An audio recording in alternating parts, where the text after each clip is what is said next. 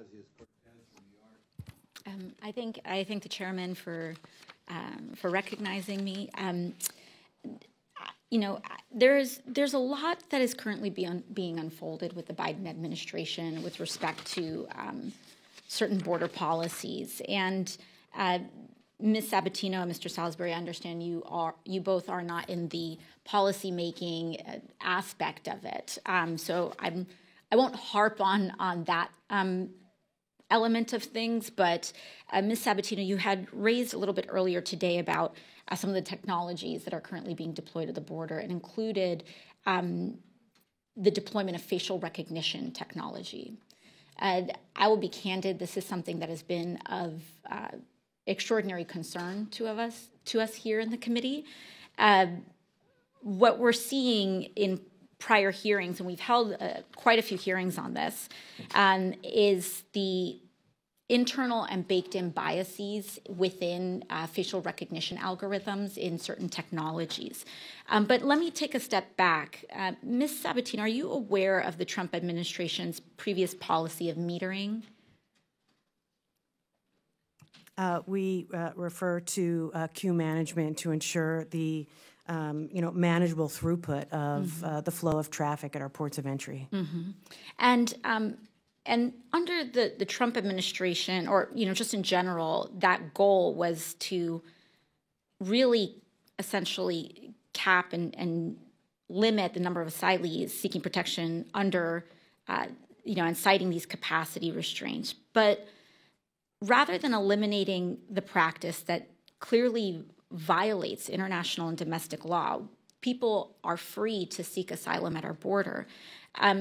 I'm very concerned that the Biden administration is moving this online with the CBP One app. Ms. Sabatino, migrants and asylum seekers at the border have to use the app to request asylum, correct?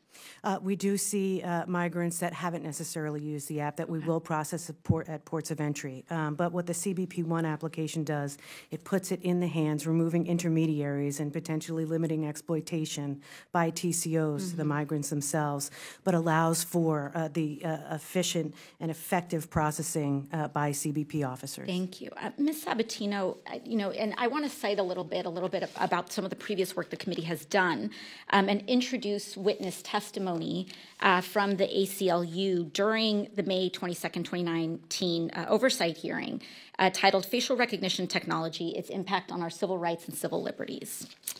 And that articulates the dangers of the technology in government use. In this committee, we've gone through great lengths to prove that facial comparison and recognition technology is racially discriminatory. And we've done this on a bipartisan basis. We found in 2019 that Amazon's algorithms misidentified the gender of darker-skinned women in about 30% of their tests. Additionally, this technology, and I'd also like to submit to the record documentation from the Washington Post, that Amazon had met with ICE officials over its facial recognition systems that could identify immigrants. And what we saw therein was that technology incorrectly matched the faces of 28 members of Congress with those of people who were arrested for crimes elsewhere in the United States. In the summer, the American Civil Liberties also conducted that study. And then on top of that, what we're starting to see now is early reporting from the CBP One app that migrants from Africa and Haiti are reportedly demonstrating much more difficulty in using the facial recognition app deployed by CBP One. My concern is that while we already have quite a few folks using the CBP One app, the administration seems to be signaling with its proposed rule change that they're going to try to make that the primary mode of this. And I'm very concerned about the implementation of that exacerbating through technology racial inequities that already exist in our system. Once the app is fully implemented, can asylum seekers who lack a smartphone or internet access and therefore cannot schedule in appointment through CBP1 be turned back when they present themselves at a point of entry, should the proposed rule be enacted? I certainly would like the opportunity to give you a full comprehensive briefing on our biometric facial comparison technology, because it is the algorithm that we use that is distinguished from other algorithms that's high performing. And we have some very significant statistics and technical high match rates with respect to countries of citizenship. The issues with the CBP1 app that were noted based on the data and the analysis that we did, it was not the facial biometric comparison, it was the liveness detection that was determining, is this a real person?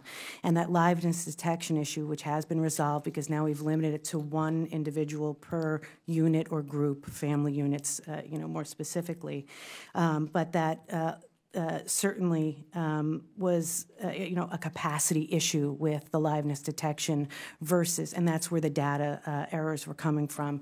We saw a significant decrease in those data errors once we made it possible for just the primary in a group to do the liveness detection. It certainly cut down on the bandwidth for the liveness app. But in terms of the biometric facial comparison, I think if we look, because we don't track ethnicity, we look at technical match rates based on countries of citizenship, and certainly for an example, a couple of different regions, Middle Eastern countries, 99.6% match rates, African countries, 99.5% match rates, North American countries, 98.9% technical match rates, and there's others. But I think looking at the holistic program that we use and certainly offer a more fulsome briefing specifically on the business use cases we have, and I think, making the distinction, we use the biometric facial comparison at a time and a place when an individual is normally expected to present themselves for identity verification, and we do not conduct surveillance with the facial biometric technology. And do you know if, thank you. Congressman Biggs from Arizona.